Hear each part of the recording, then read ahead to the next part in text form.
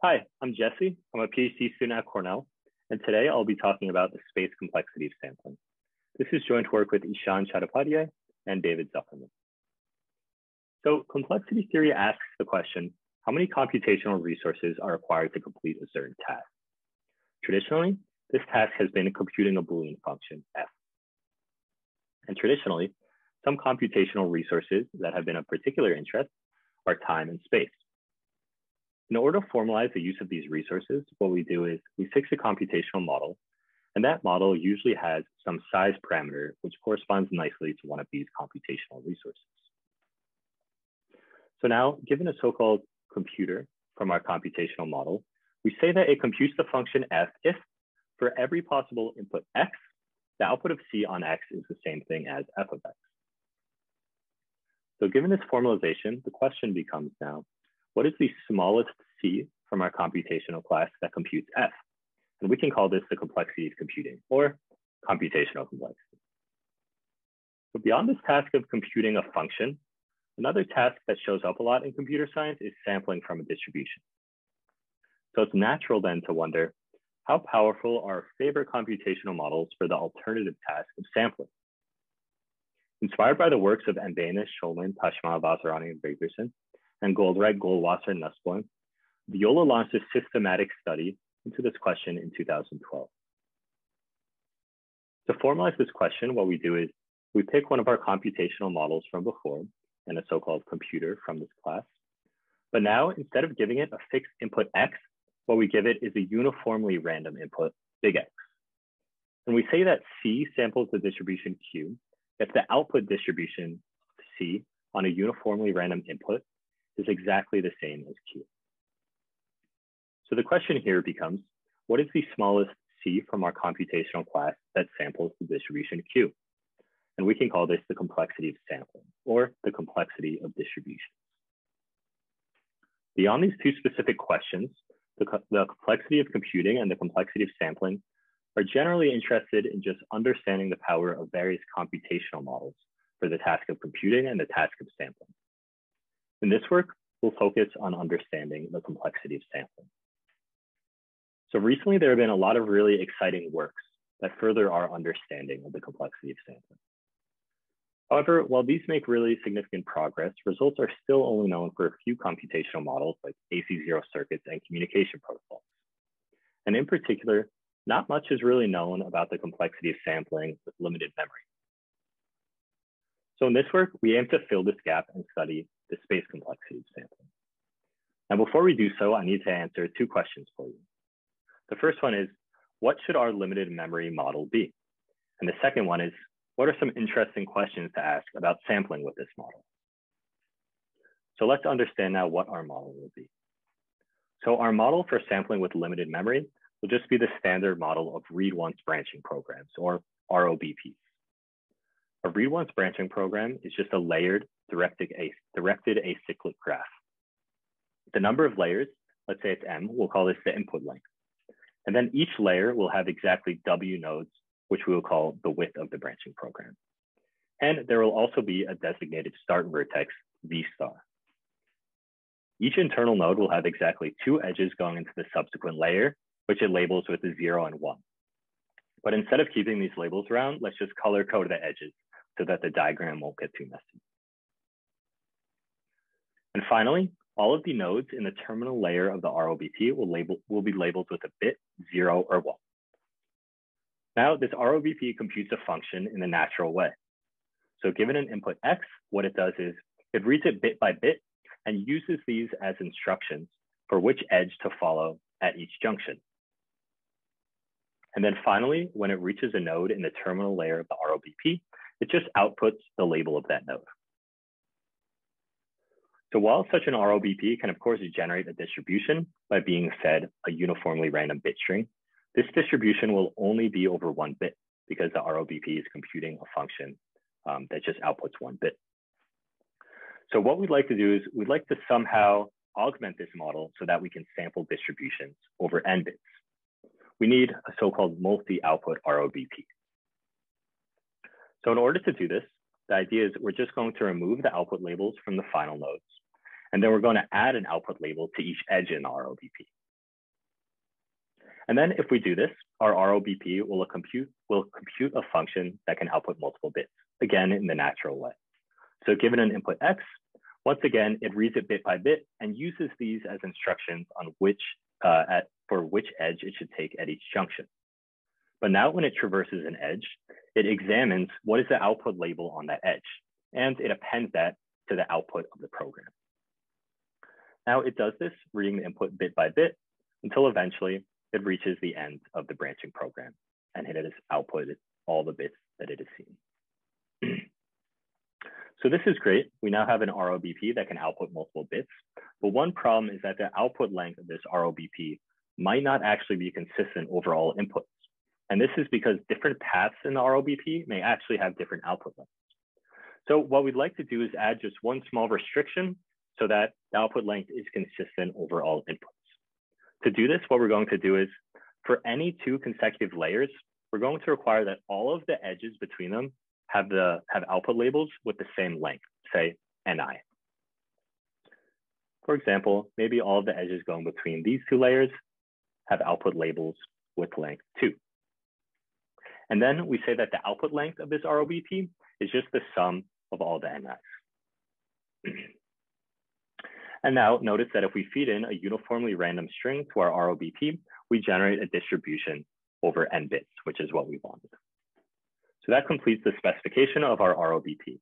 And I should note that this specification is very similar to multi-output ROBPs that were studied in the 70s and 80s. Now I should also note that our main parameter of interest here will be the width W of the branching program. We won't be so concerned with the input length M, meaning how many random bits it will be allowed to use. So that's our limited memory model for sampling, ROBPs. And now we'd like to know, what are some interesting questions to ask about sampling with ROBPs? To understand what the interesting questions are, we're going to visit this paradigm that appears in a lot of papers on the complexity of sampling, which is that sampling in many cases is actually easier than computing. What I mean by this is that there are functions such that actually computing the function on every single possible input is very hard, but just sampling the output distribution of this function, which is given a uniform input, is very easy. So as an example, consider setting f to the inverse of a one-way permutation. Of course, it'll be hard to compute f, but the output distribution of f is just a uniform random variable, which is very easy to sample. There are also explicit examples for AC0 circuits, and in our work, we show an explicit example for ROBP. So because of this, it turns out that sampling lower bounds are actually strictly harder to prove than classical lower bounds.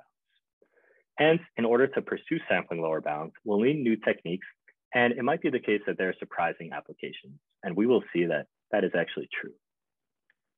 So given this, our goal is to obtain sampling lower bounds against ROBP. We have two main results in this direction.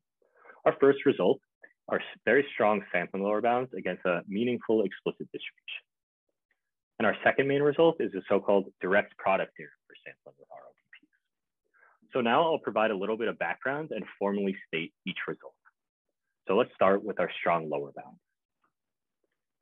So if we'd like to obtain sampling lower bounds, the first question you should ask is, can we just find a distribution that cannot be sampled by our computational model? So one of the first computational models this question was examined in were AC0 circuits.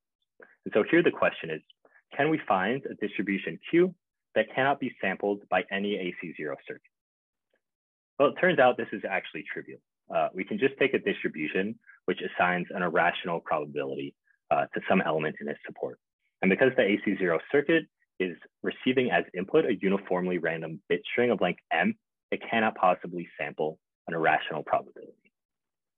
So the more interesting question raised by Viola in 2012 was, can we find a distribution that cannot even approximately be sampled by AC0?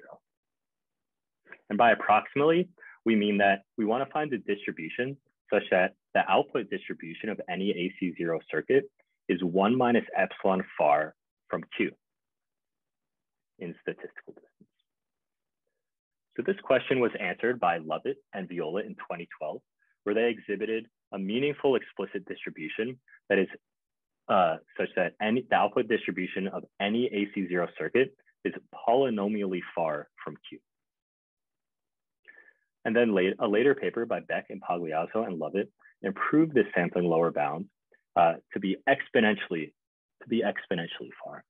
So the output distribution of any AC0 circuit, they showed that it's exponentially far from Q. And it turns out this was a very natural distribution. It was a uniform distribution over any good code. So as a reminder, a code or an NKD code is just a subset of bit strings of length n.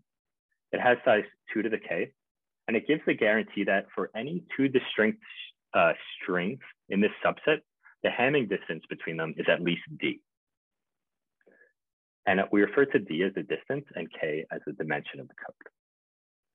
Now, a good code is just an NKD code, which has constant relative dimension and constant relative distance. So it should be remarked that while Lovett and Viola and Beck and Pagliazzo and Lovett show that AC0 circuits cannot sample good codes, it's actually very easy to show that good codes can be sampled using communication protocols. And a natural question is then, are good codes hard to sample with ROBPs? So our first main result answers this question in the positive, and we show the following. For any good code, or rather a distribution uniform over a good code, and any ROBP which has width, say 2 to the 0.01 n, the output distribution of that ROBP will be exponentially far from a good code. So given a connection made by Viola in 2012, our result also has applications to data structure lower bounds for storing code words. So that's our first main result. Now our second main result is a direct product theorem for sampling with ROBPs. So given that we want to pursue sampling lower bounds, a natural question is, if we have a distribution that's a little bit hard to sample for a computational class, can we somehow use it to build another distribution that is very hard to sample for that class? And even more so, we're wondering, can we build from Q a distribution Q star that is just slightly more complex, but that is much harder to sample? And if we can find such a Q star, then we'll be able to strengthen known separations between complexity classes. In order to answer this question, this question is directly answered by direct product theorems. So in the context of computing, a direct product theorem is roughly defined as follows. So it says the following. So suppose that you have a function f that is hard to compute for the class C. Then it says that you can build a function f cross t that is very hard to compute for the class C as follows. So f cross t will take its input, it'll chop it up into t parts, and then it'll just apply the hard function f to each part. And that's what a direct product theorem is. And a very well-known direct product theorem is Yau's XOR lemma. In the context of sampling, a direct product theorem might be defined as follows. So suppose that you have a distribution that is hard to sample for a class C. Then we'd like to build a distribution Q cross T that is very hard to sample for C. And a good candidate distribution is just taking T independent copies of Q and concatenating them together. However, while this is a relatively natural question, there are actually no known direct product theorems for the task of sampling. And so what we'd like to know then is, can we establish a direct product theorem for sampling, and in particular for ROBPs? So our second main result establishes such a theorem. We show the following.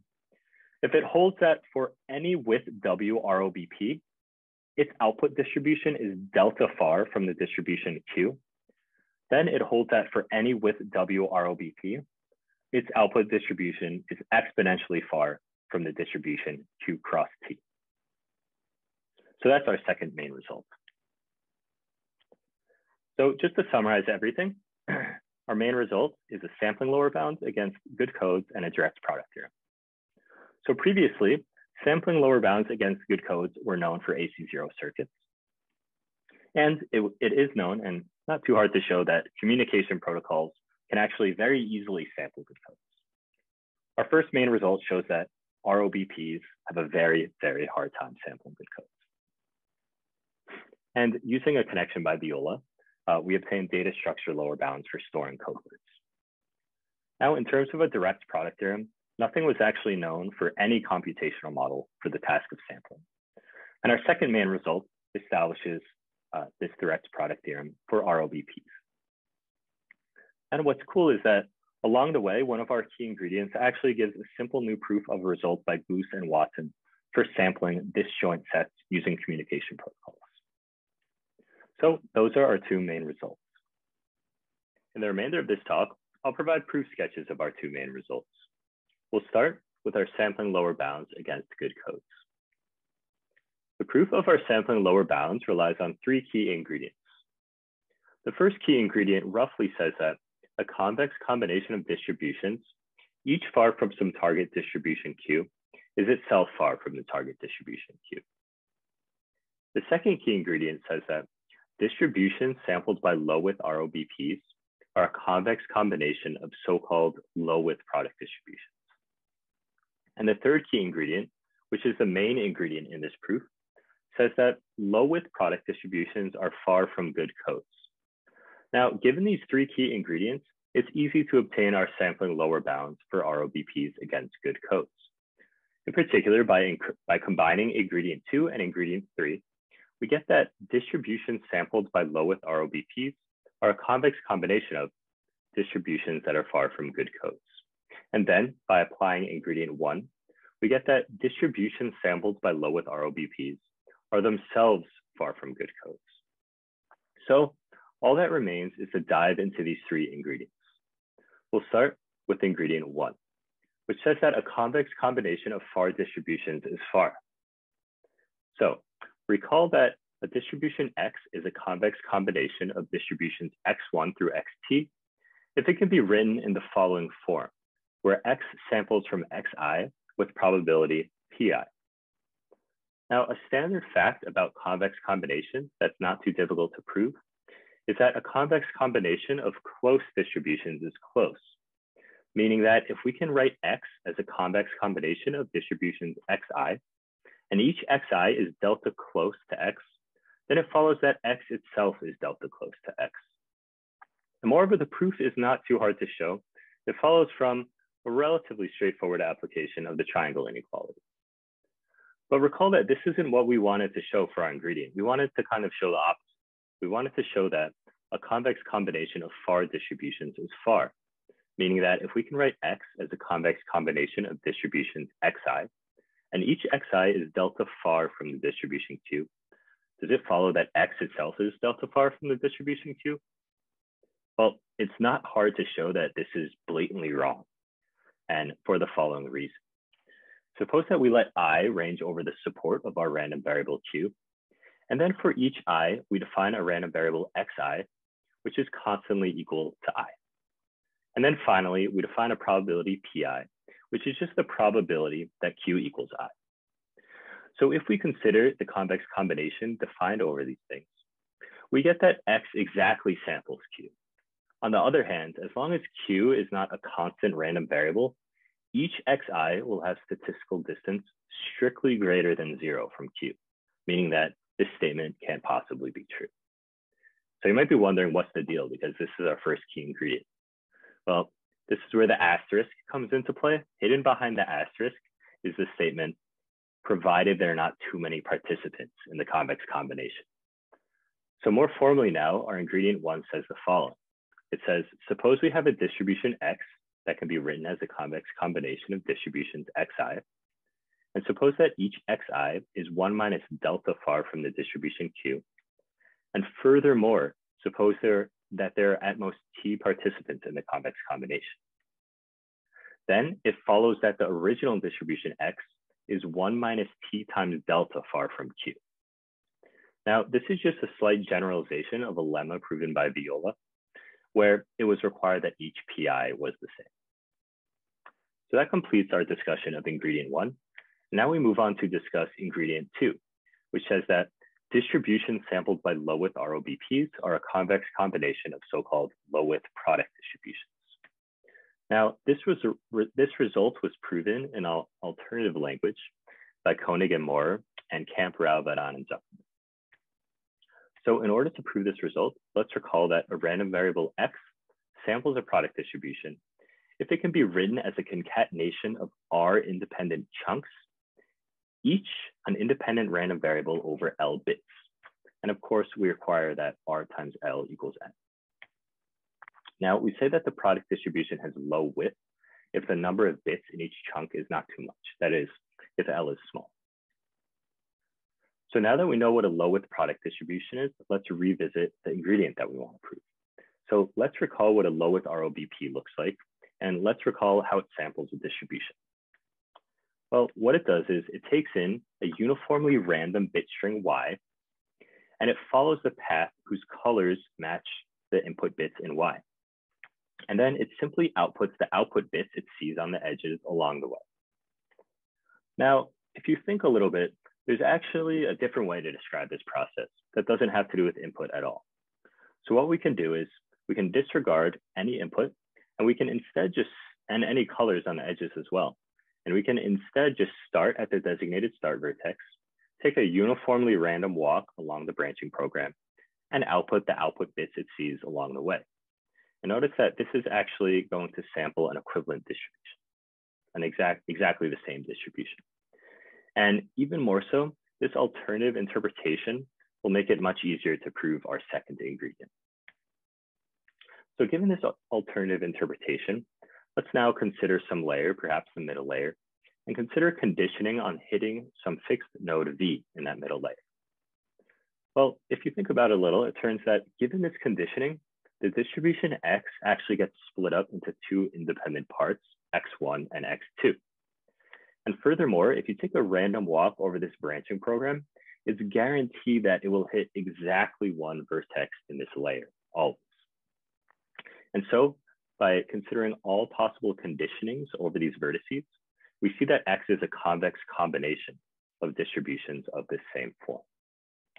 Moreover, since there are W vertices in this layer, the convex combination will have W distributions in it. And furthermore, we can assume without loss of generality that each independent chunk within X is over N over 2 bits, because if this is not the case, we can easily perform some sort of pre-processing operations on our ROBP before we begin this analysis. So next, let's consider a slightly more general idea, which is to condition on hitting some sequence of nodes across R layers. Now, it's relatively straightforward to extend the previous argument to say that if you consider all possible conditionings of this form, we see that X is actually a convex combination of distributions, each consisting of R independent chunks. And the number of elements or participants in this convex combination is exactly W to the R, because that is the number of possibilities of fixings of these vertices across all these R layers. And furthermore, for the same reasons as before, we can assume without loss of generality that each chunk in there has the same number of bits in it, namely L, which is N over R. So now what we'd like to do is we'd like to pick an R so that two things are true. We'd like L to be small because we want to show that it's a convex combination of low width product distribution. And second, we'd like W to the R to be small because eventually we're going to invoke our first ingredients. And recall that our first ingredient in this proof relies on bounding the number of participants in the convex combination. And this is how many participants we have in this convex combination. But you might be a little wary because we know that R times L equals N, so one of these things can't be too small.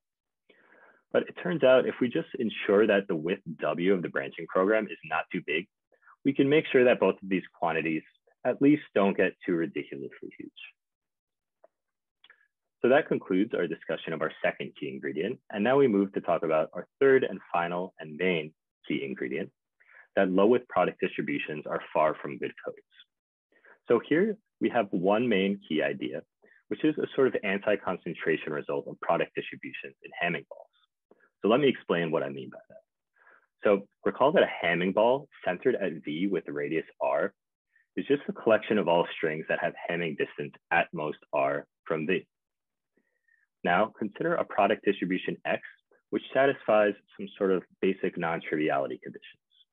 What our key idea says is that if you look at the probability mass that X assigns to a ball, most of it is actually not going to be on the center of the ball. And this is where our sort of anti-concentration result comes from. So given this key idea, how can we use it to prove ingredient 3? Well, the idea is to consider our NKD code. And now by the distance property of the code, what we can do is we can draw disjoint balls to be around each code word of radius just slightly less than d over 2. And now if we consider a product distribution x by our anti-concentration result, our key idea, we can say that actually almost all the probability mass that x assigns to the space is missing the code q. It's missing these center points. And so we can then conclude that x must be relatively far from the uniform distribution over the code q. So now that we know what our key idea is and how it can be used to prove ingredient 3, we're going to give a formal statement of this key idea and a proof sketch of it. So the formal statement is as follows. So suppose you have a product distribution which consists of R chunks, each over L bits. And of course, again, we always have R times L equals N. Now it says that for any ball with the radius big L, which is just some valid integer multiple of little l, the following inequality holds. It says the probability that x hits the center of the ball divided by the probability that x hits the ball itself is upper bounded by this quantity. So in particular, the smaller this expression is on the left, the stronger the anti-concentration result is, because it's saying there's a lot of weight in the ball that is not landing on the center, the smaller that this gets. So given this, if we'd like to apply it in order to obtain ingredient 3, we actually need to be examining it for a ball with radius big L that is strictly less than d over 2. And that's because, recall in our proof of ingredient 3, we're drawing balls around the code words of radius less than d over 2 to make sure they don't intersect. So we therefore also need little l to be at most d over 2, but this is taken care of by the assumption that we're in a low width product distribution. So next, we have some desires. So our first desire is that we want actually big L to be large, even though we have this kind of strict upper bound. Well, and the reason we want this to be large is because recall that we want this expression to be small that corresponds to a stronger anti-concentration result. And since this is a probability on the right here between 0 and 1, the bigger L is, the smaller this quantity will become. Well, it turns out that this strict kind of upper bound on big L is not that big of a deal because we're dealing with good codes, namely codes that have distance that's linear in n, which means that we can actually make this power a constant that's bounded away from 0. So our second desire is we want the probability that x hits the center of the ball to be as small as possible, because again, that's going to minimize this expression on the left here. Well, it turns out that this should be true for most of the code words, and that's just because the code has good dimension, namely, it has a lot of code words. So now that we know what our anti-concentration result is and how it can be used, we're going to prove it. So the proof goes as follows. So we're going to use the letter V to represent the center of our ball, and we'll color code it appropriately. So let's start with the trivial lower bound on the probability that x hits the ball. So of course, the probability that x hits the ball is at least the probability that x hits the center of the ball, right? And since x is a product distribution, that probability is exactly equal to this. But we can do something smarter here, right? So what we can do is we can say the following. For any subset of coordinates of size c, if we consider an x that matches the center of the ball V on all chunks I falling outside of this set S, it must follow that x is in the ball. And the reason for this is the only places where x does not exactly match V are the chunks labeled by an index I that is non-S. Well, there are C such indices, and each chunk contains L bits.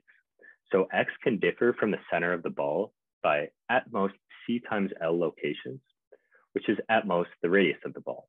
So therefore, x is in the ball. Now, given this observation, we can lower bound the probability that x is in the ball by something more clever than this original probability. Namely, we can remove from the product all the probabilities equal to of the form xi equals vi, where I is in the set S.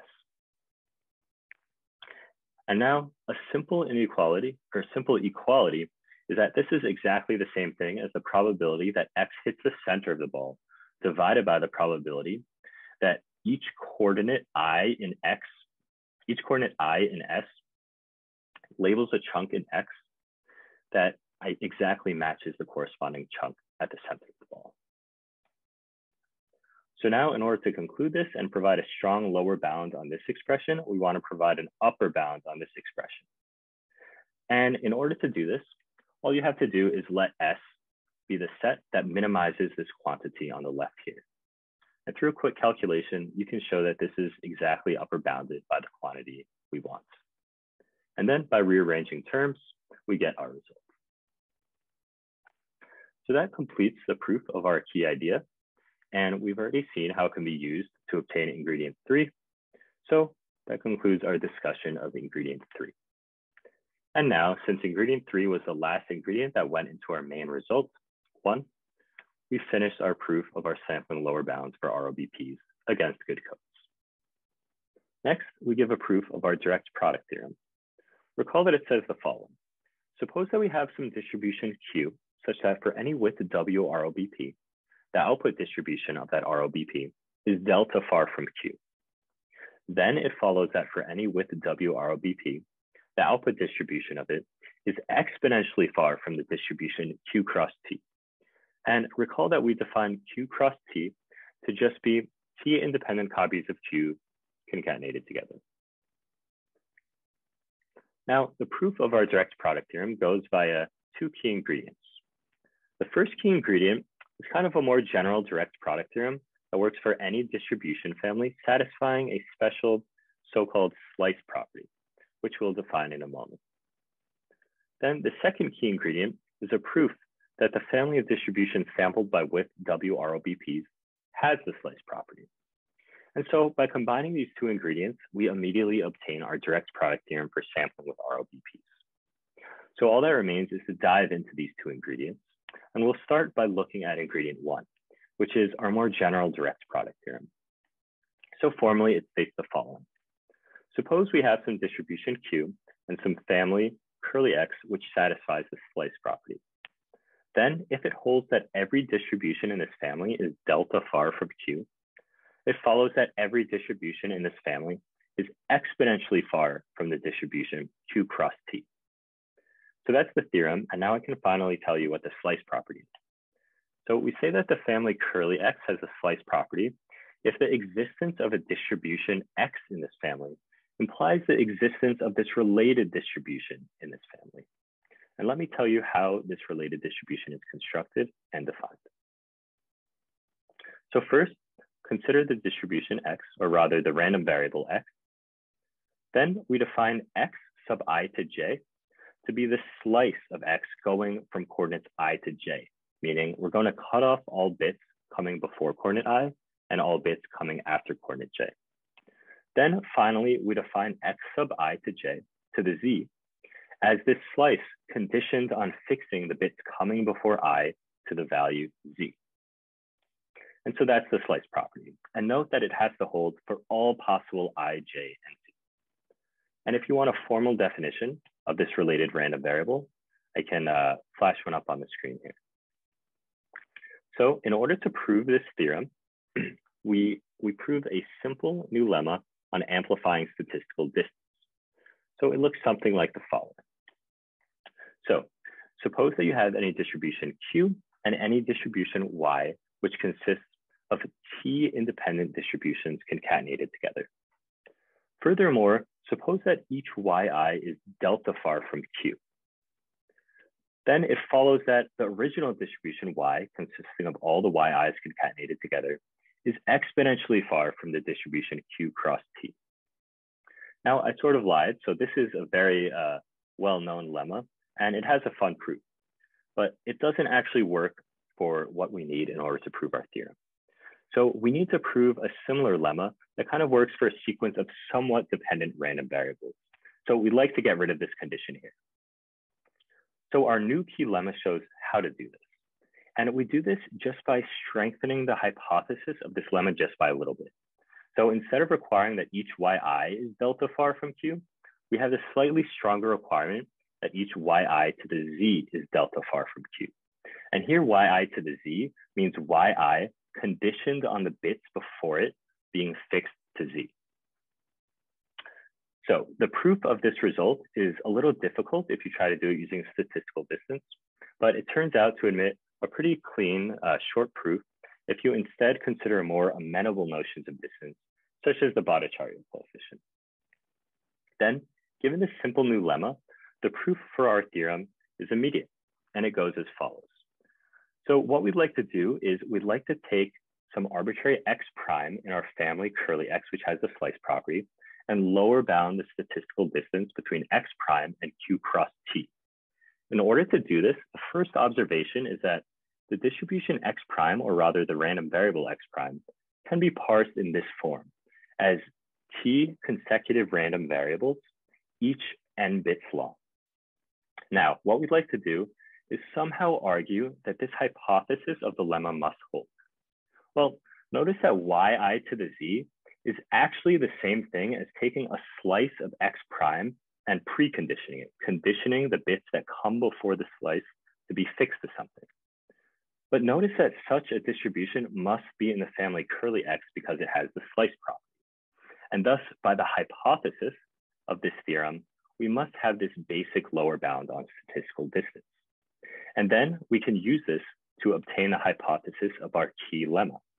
And thus we obtain the conclusion of our key lemma, which is the exact same thing as the conclusion of our theorem. And that proves the theorem. And that completes our discussion of ingredient 1, which is our general direct product theorem for distribution families with the slice property. So now we move to talk about our key ingredient 2, which shows that the family of distribution sampled by width W ROBPs has the slice property. So recall that the slice property says that if a distribution X is in the family, it's required that this related distribution is also in this family. So it has this certain closure property. And in the context of ROBPs, what we'd like to show is that if there's a distribution X sampleable by width W ROBPs, then the distribution X from I to J conditioned on fixing the bits before I to Z should also be sampleable by width W ROBPs. So the key tool that we'll use to show this is the construction of a width 2 ROBP that can sample an arbitrary distribution over one bit, or rather it can come arbitrarily close to sampling such a distribution.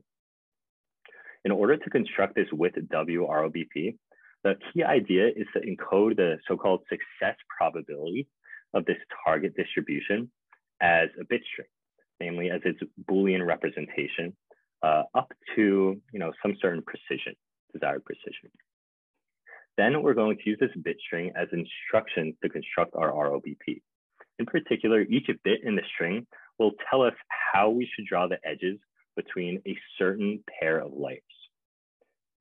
And that's the key idea, and it ends up working out for constructing such a width 2 ROBP. So then we're going to use this key tool as a module to construct a more general width W ROBP that can sample an arbitrary distribution over this larger alphabet W. And given our width 2 ROBP, it's actually not too difficult to do just by concatenating these width 2 modules in kind of an overlapping sequence structure. So now that we have a width W ROBP that can sample an arbitrary distribution D, or rather for any arbitrary distribution D, we have a width W ROBP that can sample it. What we're going to do is we're going to show the slice property. So suppose that we have an arbitrary distribution X and it's sampleable by width W ROBPs. For example, maybe this is the ROBP that samples it. We want to somehow perform surgery on it to create a width W ROBP that samples this related distribution. So we're going to do so as follows. So first of all, we can assume without loss of generality that each edge in this ROBP, the output bit on it, the output label on it is just one bit. And if this is not the case, it's easy to do some sort of pre-processing to make sure that this happens.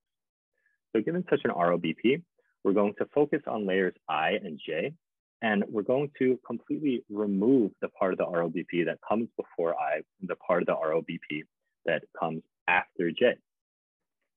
And after this, Note that since we want to not just sample the slice from I to j, we want to sample the slice from I to j conditioned on this fixing. What we need to somehow construct a with W module that simulates what happens when we fix these first few output bits to be Z. So given our with W ROBP that can sample any distribution D, we can construct a with W module that does exactly that. So we're going to use this module to replace the original part of the ROBP and stitch it onto the layer I. And it is then not too difficult to show that this new ROBP, this sort of Frankenstein ROBP, samples the exact distribution we were targeting, thereby showing that the family of distributions samplable but with the W ROBPs has the slice property. So that completes our overview of ingredient 2. And since we know that ingredient 1 and ingredient 2 immediately prove our direct product theorem, we're done with our proof sketch for our direct product theorem. So that completes our proof sketches of our two main results. To conclude, we proved sampling lower bounds against good codes for ROBPs, and we proved the direct product theorem for the task of sampling with ROBPs. Previously, sampling lower bounds against good codes were only known for AC0 circuits, and in fact, it's easy to show that communication protocols have no trouble sampling good codes. In this work, we show that ROBPs are more like AC0 circuits for the task, in that they have a very hard time sampling good codes. In particular, we show that for any good code and for any ROBP of width, say 2 to the 0.01n, it holds that the output distribution of that ROBP is exponentially far from the good code. And in fact, the sampling lower bounds that we get are even a little bit stronger than the best known for AC0 circuits.